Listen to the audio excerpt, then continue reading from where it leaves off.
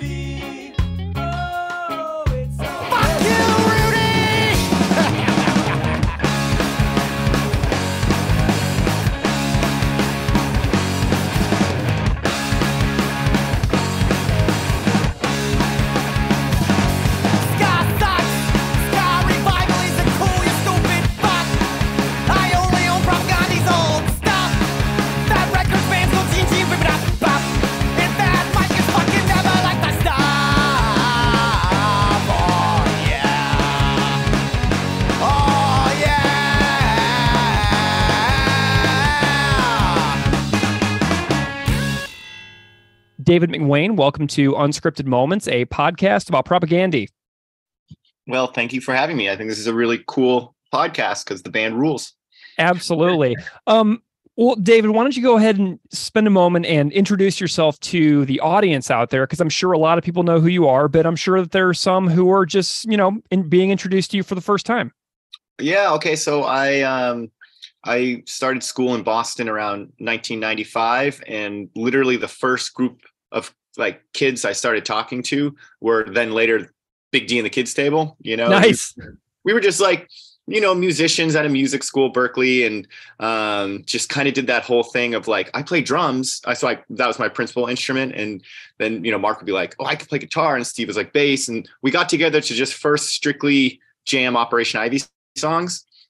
Just because, and I'd never met friends who would want to do that, Mm-hmm. So us three were really into it. And then slowly we started saying, well, why don't we start a band? And each member of the band literally was just another one of our friends. And the reason why we have horns was because when we would go jam, they wouldn't have anything to do. Do you know what I mean? So we just, it was just one of those like, why don't we all play together? Because, you just wanted to, we were addicted musicians. We had limited parties we were invited to, so we just played all the time, and we weren't like doing one of those, like, we're going to start a band and we're going to go tackle the world. Literally, it was just, hey, that's a cool riff. Hey, what about this? Yeah, like it was just playing, like as if we were in a sandbox or something.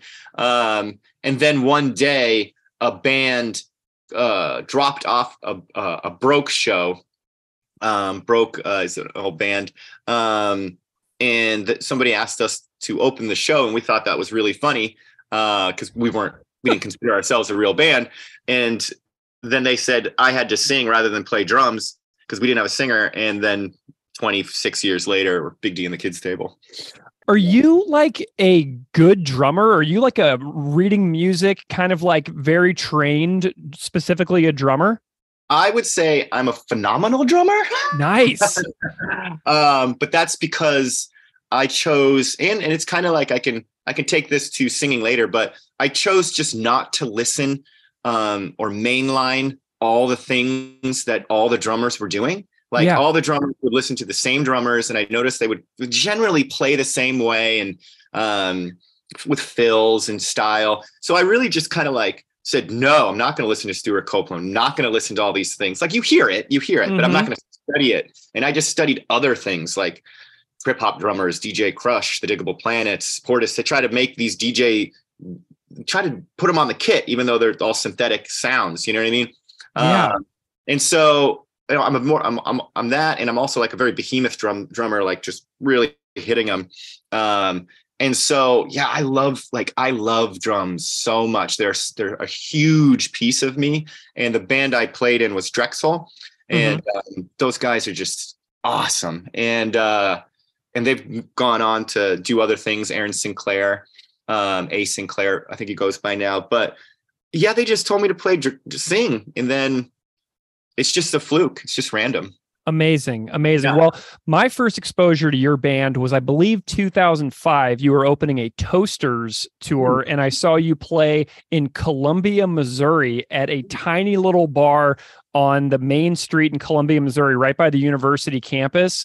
Yeah. And I went to this Toasters show, and you guys played, and I was like not as excited about the Toasters because I wanted to see like fast punk bands. So like the fact that you guys were the ones who opened up, like I was like, okay, this is awesome. So like you won me over right away. Like it was like 2005 was the first time I heard your band. It's like 10 years in, it took me a long time to get there. Well, I remember that tour well because, the first time you really meet Bucket and the rest of the guys, it stands out, he taught me a lot of things like about like publishing and, like that tour, he's really good about taking you under his wing and going like, do you know all these things? And you're like, I don't. He's like, all right, well, hear me out real quick, So that was a big deal tour for us. Yeah. Well, and that was a big deal for me too, because a bunch of my friends in high school were super into the Toasters, and I never really got it. And then I saw that show, so I was super pumped about you guys. So I was in an amazing mood because you guys crushed it. And then they came out, and I was like, oh, I really get it now. This is really special. So it was one of my most perfect college shows that stands out in my memory is Big D and the Toasters in Columbia, Missouri. So I'm delighted to be able to tell you that. So as a drummer, I would imagine that you may have some intriguing thoughts and ideas on George from Propagandhi then too, I would imagine, because he, to me, is kind of a special standout figure. And I feel like I'd be missing an opportunity if I didn't bring that up to you. Yeah, I can almost go through almost everybody. But like you're saying, like we start with drums. So yeah, excuse me. So in high school, I listened to basically, metal and hardcore. You're from Boston. You're probably going to know a lot about Boston hardcore, New York hardcore. Yeah. And we also, you have to remember that the back in those days, the Mighty Mighty Bosstones would play with Slapshot. Like the ska scene and the hardcore scene in Boston were the same scene. And then I would listen to like early rap, because like I love the Curtis Blow and stuff like that.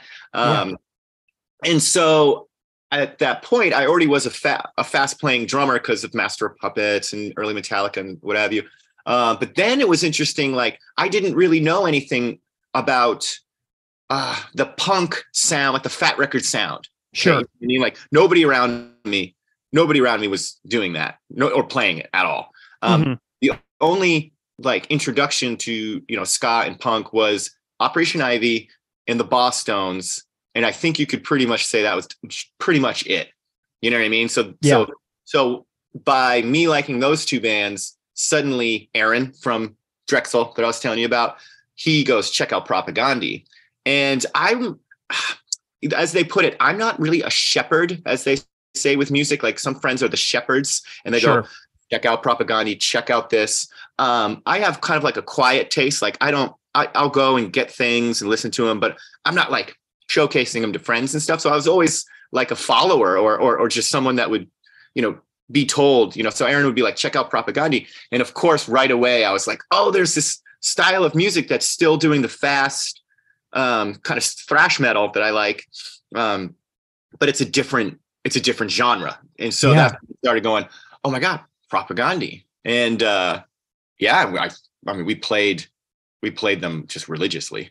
Yeah, well, and interestingly, since you're coming from thrash metal, so does Propagandhi. Like, Chris and Jord are, notorious childhood metalheads, and so they were coming from exactly the scene that you're describing, and I think that really comes across a lot in the way that they performed in those early records, because they just sound a little different. You know what I mean? They're a little different than a lot of the other bands from that time period. Well, I'll jump and say one of the big things that inspired me. So drum wise, yeah. I mean, I was like, let me, like, even in that song Scott Sucks, the way he starts the I mean, it's just so cool. And if you go and listen to early Drexel stuff, you can hear that I was like, hell yes, I'm gonna take that kind of oozy drums and go for it, kind of like a Wilhelm scream. Oh, we were kind of bands at the same time. And me and Nick were, we would have lots of conversations about the style that we're talking about, and we would kind of like watch each other get better. You know what I mean? Yeah. When they were smacking Isaiah, I'd imagine too, right? That's right. Yeah.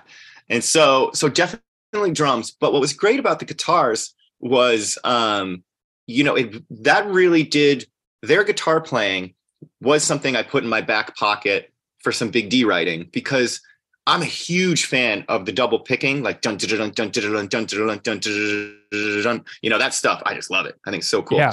And they do it so well. Yeah.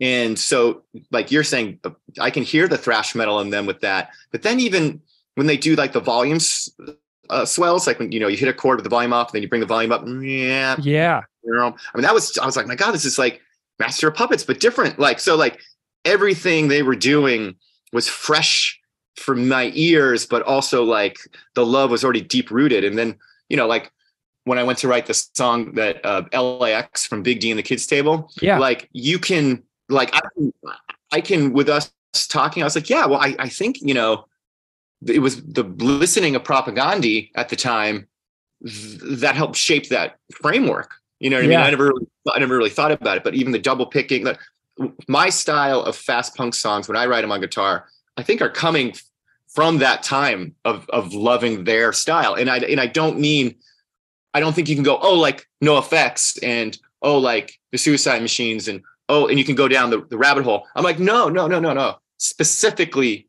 Propagandhi. You know what I mean? Like they had I know people can think it's all the same, but it's not really all the same. So as a person who appreciates heavy music, I feel like you maybe have some interesting thoughts on their progression as a band. Like maybe I don't know, because a lot of people have been like, yeah, I only listened to the first two records and on the show. And I'm like, okay, that's fine. But I'm wondering how your progression as a fan has gone with them, especially considering the fact that you come from other genres of music as your like home, kind of like home base interest. Well, I do have to admit some bad things. And that's, I was never the guy who like bought records either. Like I was never the guy that the idea of this buying $20, that was just beyond me. Like I was always the guy that would have everything on blank cassettes or blank CDRs. But like, so when my group of friends that would always play Propaganda when we all went in different directions, I didn't keep up on it. Do you know what I mean? Oh, yeah. And so I do know things, and I go, oh, is this a new Propaganda? And I like it, but I have to admit, but after this interview, of course, I'm going to go right back, because now you got me all jazzed back up about it. Nice. But one thing I'll say is that it was a huge deal that our good friend, early Big D friend Susu, started playing with them. Oh yeah, absolutely. Yes, Sue was the band. Huge deal for us. She was like our Florida best friend, person who came to our shows in Florida. And then when she got the job with them, we were like, what? No way. Seriously? To have a friend in Propaganda is ridiculous. You know? This is amazing. This is an amazing little historical moment here that I didn't even know. That is so cool. So yeah. So you go way back with Sue Lynn then. Fantastic. Way back. And one of the biggest things is that you don't get this all the time in life, is we always knew she was a badass. Of course. She was our badass Florida friend. And for other people to recognize it and her get a spot in like one of the best fucking bands, it was just so great. I mean, it was what it's made of, and you don't always get to see stuff like that, So, amazing. So, but it's also one of those things where it's weird how the scenes get. And even though Big D is in the punk and ska scene, we are so far from the Fat Wreck scene. Right. Like we don't know anybody. I mean, I've palled around with Bad Cop a couple times, but it's like, I think that's their Thanksgiving. You know what I mean? And I think, sometimes it's not others people, you know what I mean? Like, yeah. Have you ever seen Propaganda live or crossed paths with them in any way? No. And they're elusive. How so? Well, yeah, in all those years, like the late 90s, like I'm from St. Louis. So from finding them in like 1996 until 2007, they were like my favorite band, but I never got to see them live because they had a tour scheduled around Today's Empire is Tomorrow's Ashes, and then 9/11 happened and they like left the country. So there's a lot of years on where they were not very active at all, which were formative years for so many of us, wanting desperately to see them live, but just not having the opportunity to do so. Yeah. You saying you've never seen them before is extremely common for people on this podcast. It happens all the time. Yeah, I think, not to reiterate, but Melancholy and Propaganda, these were like huge, big deal bands for us, and shaping and formative, like you said. But yeah, but then I never could see them or anything. Right. You have to like live in a certain place. Yeah. It's confusing. Yeah. Okay. Well, let's talk about Big D and the Kids Table a little bit. So on this show, I love featuring artists and musicians and bands that cover Propaganda's music, and I'm always on the lookout for who is doing what. And I found Big D's cover of Ska Sucks. It's been ages ago. But I'm wondering, tell me a little bit about the lore of the song Ska Sucks in general. As somebody who's kind of in and around the ska scene yourself, I'm wondering if you can talk to me about like what this song means as far as like something that's like a part of the scene, and just kind of like what it means to you as just a piece of work itself. Well, the song was not only a big deal song for me, but also like had me kind of like learn as far as like humor. I'm young. Humor and snarkiness, and kind of where I was at. So where I was at that time, like I said, I liked Operation Ivy and I liked the Boss Stones. And then when I like these bands that I'm about to say now, but I'm just saying at the time, little disclosure, at the time, Real Big Fish and Less Than Jake were crossing my paths, and no doubt, and I call it the color, the color bands. I was like, whoa, what's going on? And I'm just starting to get into the specials and like everything about being like cool, like you can't use the word cool because then it's not cool, but like just poise of these bands I really liked their poise. And then suddenly this new wave came in and it was the total opposite poise, right?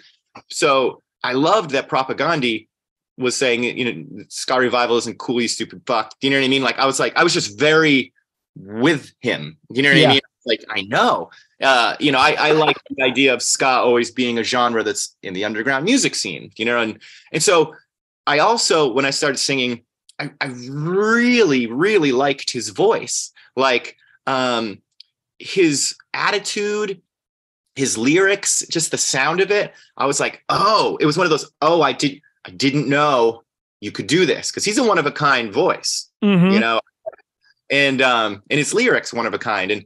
And so vocally, I was very like, this is my guy, like I could identify with him, because I don't, like, I'm a drummer. I'm not saying it's bad. I describe it like, I don't get mushrooms on my pizza, but that doesn't mean I'm against people who likes mushrooms on their pizza. But like, I don't like sing-songy bands too much. Like, like I like Tom Petty, but I don't, right. That is just, it's not made for me. It's not, I don't gravitate to it at all. I'm like, ooh. And so he was different. He was just like, you know what? Fucking this and fucking that. He's like that mother who's got her teeth closed, but she's still fucking telling her kids to get off the fucking couch. Do you know what I mean? Like, yeah, so on board. And I do think who I am now, it could have been a little different if I'd never had heard him. Do you know what I mean? I think a lot of my mold is the way it is because I had the opportunity to kind of just hear an original character. Yeah. Well, and I love that you got the humor of it, because I think that's extremely important to the band themselves. And people see Propaganda as a very serious band. And of course they are. They have very, very, like, tons of serious topics throughout all of their records. And I've traced them on this podcast for 2.5 years at this point. But the humor that is like behind those guys in that band is so essential and like subversively hilarious. And I feel like Big D kind of like has a spirit like that as well. Like you mentioned the song LAX earlier, a hilarious song. You know what I mean? So I feel like that's something that kind of is important to you as well.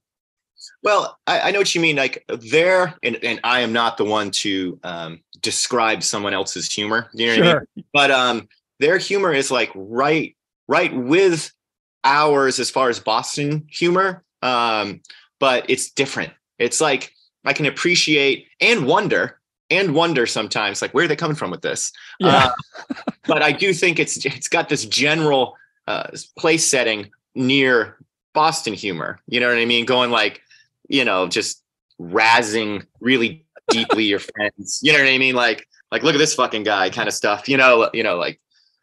So I do think it was their humor. Like just to reiterate it, it's similar but different, and I think that's why I liked it. Yeah, I love it. Well, one of the things you should do in your Propaganda rabbit hole that you're about to go down for the next couple of weeks or so is that you should find 1990s live recordings, especially from Gilman, where basically they just like yell at the crowd for like 3 or 4 minutes between every single song, because it's the funniest stuff you will ever find on the internet. The band finds it extremely cringeworthy because they're them, but like I find it to be extraordinarily funny, and I know that you will love it if you find the 95 live shows from Gilman. They're hilarious. And somehow I know this, like I just can't quite remember, like I don't think I ever saw them live, like, but I know that their banter is like, NoFX has their banter, but Propaganda is their banter. Right. And they don't do their banter anymore, really. It's not like that these days. So if you go to a show, you're not going to see them behaving in the same way as they would 25 years ago. But it's very much worth going back and checking out. Sorry, Chris Hanna. I don't mean to tell people to go and dig into everything, but it's too good. Okay, so tell me a little bit about, so you guys do this cover. Tell me a little bit about the decision to make the song, how you landed on it, any recording stories that stand out to you about Big D and the Kids Table's rendition of Ska Sucks. Well, the record itself, Strictly Covered, we like to do like an EP in between full lengths so that you can kind of close the book on whatever you were inspired by. And, so the next record doesn't sound too much like it. Mm-hmm. Fans might want them to. So for this EP, we decided to just do covers. And yes, each cover is kind of like an essential part of what made Big D or what is part of the members. Do you know what I mean? Mm-hmm.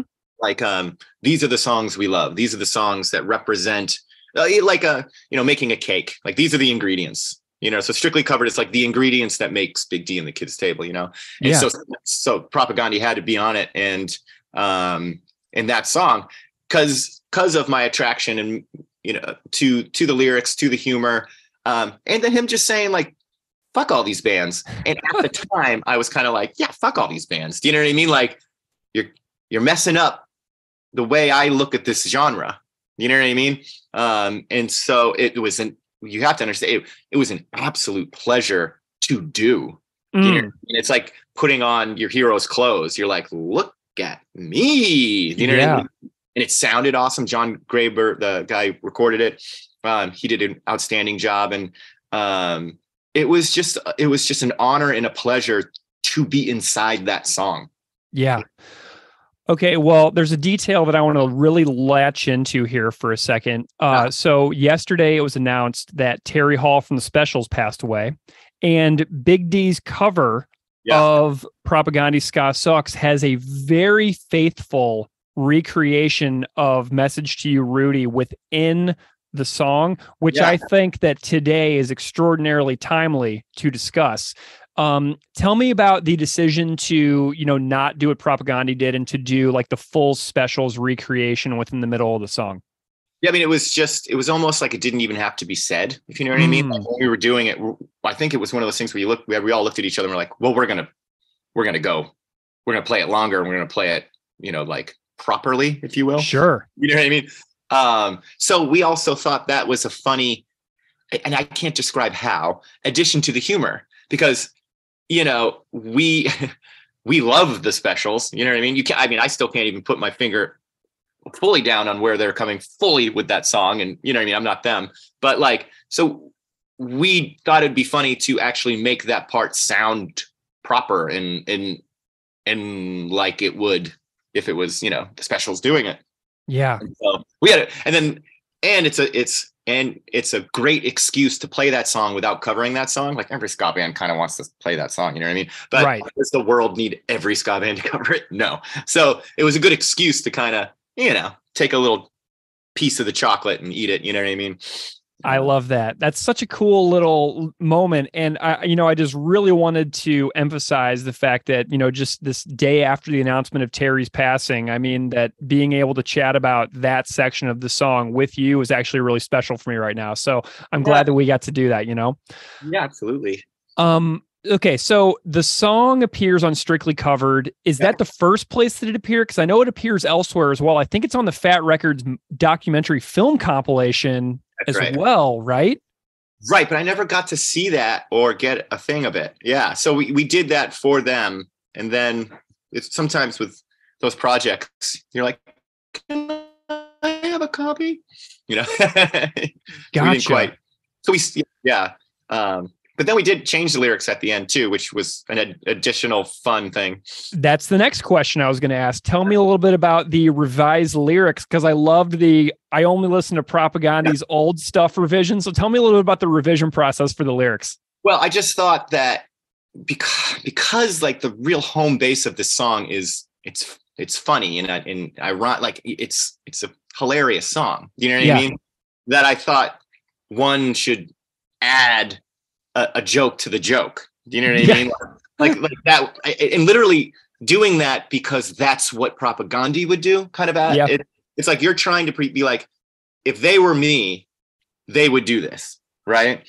And then every band knows the most, like, the thing you don't want to hear ever is, I only listen to your old stuff. Like that's of course, like nobody wants to hear that. So that's the number one thing I went for. Do you know what I mean? Because I play in a ska band. He says ska sucks. So, so I'm like, oh, okay, that's below the belt. Let me go below the belt with you. I only listen to your old stuff. Do you know what I mean? So I think it's an equal, like, and then, it's really funny making fun of, Fat Records bands for a second. Fat Records bands go ding ding da bop. I mean, we all know that they go like that, and so it's kind of funny to say it in a song that's doing that.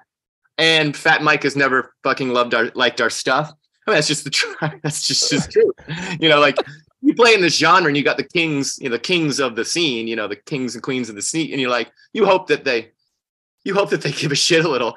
And I mean, Big D's always been an outcast in a genre of outcasts, so that's an honor, of course. But so that whole like ska sucks, I only own Propaganda's old stuff, Fat Records bands go jing jing beat it bop bop, and Fat Mike has never ever fucking liked our stuff. I mean, that's just a good time. That's just a good time of lyrics right there. It's truly wonderful. And I love the fact that you kind of describe yourselves as almost like outcasts, because I think the Propaganda sees themselves very similarly in the same way. Yeah. Like for a long time, Chris's Twitter bio was the North Korea of punk. So I think that they kind of see themselves in a similar way. So I think in a way you two are almost kindred spirits in that regard. Yeah, we should go on tour together. I mean, Jesus Christ. Yeah, you should talk to Sue Lin. Why not, I mean, that would be so cool. You know what I mean? Like, again, I always go back to, it's just so cool that she's in Propaganda. Couldn't agree more. So, you've got a bunch of other really great stuff too. I listened to the record this morning, and the Rancid cover of Old Friend, loved it. I love the Earthquake and Fire Hepcat cover. So there's some other fantastic stuff on this record that I think that everybody would really like. So if anybody listening out there hasn't heard the Big D Strictly Covered record, I mean, it's wonderful. And I was listening to it today and I loved it. I because it's not our songs. I really like it too. And can you say that? And the brand new the Beastie Boys cover, it's just sounds really great. Like I'm saying, like I'm just wearing these people's clothes. It's almost like being, like the first time you put on like either your metal jacket or like your punk jacket, and you're 14 or something, and you're like at home and you're looking in the mirror and you're like, yeah, man, I'm in. You know what I mean? It's kind of how I look at this record. I listen to it, I'm like, yeah, man, like doing these songs, Yeah. The Sam Black Church cover, like it's awesome. I know that feeling well. Like there's a live band here in Buffalo that does live band karaoke after shows. So I went and saw Anti-Flag here in Buffalo last weekend, and then there's the live covers, the live karaoke band afterwards features the first drummer from Every Time I Die in the band. So it's like a good band. Yeah. And I got up there and did Mother by Danzig and Damn It by Blink-182. And it's the kind of thing where the band is so good that the crowd gets into it. So there's basically like a mosh pit for live karaoke, and I just go as hard as I possibly can, as if like this is my band. And so I know that feeling of like wearing those clothes, because like when you see everybody bouncing in unison to the chorus of a Blink-182 song while you're on stage singing, there's no way not to get into that. You know what I mean? I totally agree. It's amazing. Yeah, I mean, I was in Canada recently, and like an after the show happened, and one of the guys from I forget, but they were doing Operation Ivy songs of Creep Show. I knew it would just take me a second. Yeah. They're singing all the Operation Ivy songs. And I posted up and just had a blast watching. I mean, it wasn't Operation Ivy, but these guys are playing the whole record and, just drinking it up, It's amazing. Yeah. What's next for Big D and the Kids Table? Kind of what is your 2023 sort of shaping up to look like? Well, we just, the day before yesterday, got off tour with the Slackers, and we've never been on tour with the Slackers ever. And that was so fun. And just like little kids going to camp for the first time, we totally made friends, like with each other. Like we're total, who'd have thunk that we're totally in line with each other. Awesome. Yeah. And I mean, they're New York and Boston. I mean, we should know that, you know what I mean? That people are generally kind of the same humor. And so that was a pleasure. And so now we're going to, do Christmas and do New Year's, but Big D's actually had a little trouble getting on the road as much as we want to after the lockdown. It's, like a superhero just waiting for the red phone to ring. You know what I mean? We're like, we can't, like we've gone out. We did a good run with Mustard Plug. We've done, but we wanted a little more. And so we're going to just keep trying to hack at getting back on the road. You know what I mean?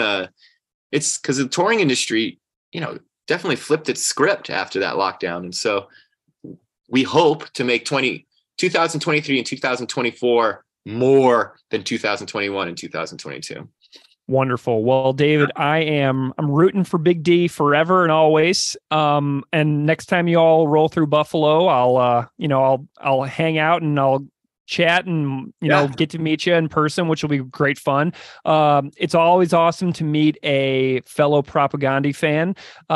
So thank you so much for, choosing this song to cover and to lean into it and to, really go into the specials part of that song. I thought that was such a cool feature of this cover that kind of stands out from other versions I've heard. So that's really cool. But it's really awesome that you were willing to do this with me and hang out and chat about how fantastic Propagandhi is. It really means so much. I appreciate it. And, it's an honor to even be in the same sentence as them. And before we even go, I know we're kind of wrapping it up. There's just one lyric I know I'm reversing, but when he does the, fuck Zionism, fuck this, fuck religion. I mean, how old was I? Like 17 when I heard that. Right. That's one of those moments where you're like, I'm different now. Yeah. You know what I mean? Like, and the fact that he laid into it and kept saying it over, like, I just didn't know you could do the things that they did until I heard them. It didn't exist. Oh, dude, that's not even the biggest example for me. Like growing up in the American Midwest, having the lyric on How to Clean Everything where he says, fuck the troops to hell. I'm like, whoa, like there are so many brave things that absolutely blew my mind that I still to this day can't believe how many lessons I gained from this band about like what is possible to have as a thinking human being. You know what I mean? I think he was the first person that I really understood or could smell or taste. Oh, this is freedom of speech. Mm-hmm. You know what I mean? Like, don't get me wrong. Like bands like Body Count and stuff will say crazy shit, but they're just crazy, good. Yeah. Like crazy shit. But he was saying something with a meaning and would make you think. And that's what he did. Like you turn the song off, but the song is with you almost always because you keep thinking about it. Like, where's he coming from? What exactly does he mean? He just did that. You know what I mean? So, out of all the, and I'm not being silly, like the do that, all that kind of those. They are just the best one. I know. Well, and like there's people I've heard Fat Mike say that like when Propagandhi came along, they raised the bar on everything from music all the way through lyrics. He's like, they were the ones for him specifically that raised that bar so much, which is, such an important statement, one that I completely agree with. And I'm glad to hear, I'm glad that you interjected and brought us back to that point, because it would be a shame if you were on the podcast and didn't have a chance to say like kind of what the band meant to you and kind of like what they did for you, like as an idea about how to live in the world and how to think as a person who is committed to lifelong learning. Yeah. Drums are obvious because we all loved those drums, but guitar playing and vocals, huge amount of influence in who I am now. Excellent. I couldn't agree more. Well, David, thank you. It's a thrill. Great fucking band. I know they're the greatest. They're the greatest of all time to me. Which is why I obsessively make a podcast about them. Awesome. So, and now you're a part of the podcast journey as well. So I appreciate you being here and taking the time to do this for me. Absolutely.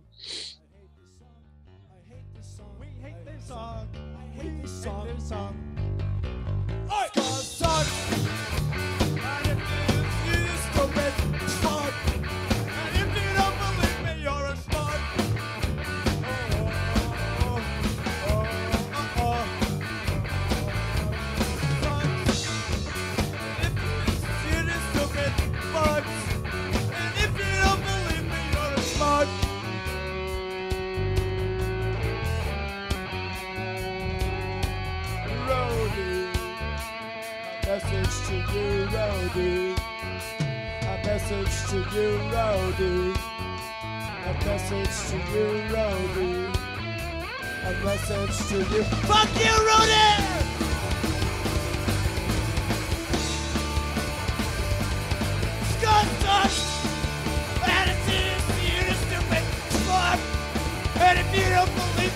man.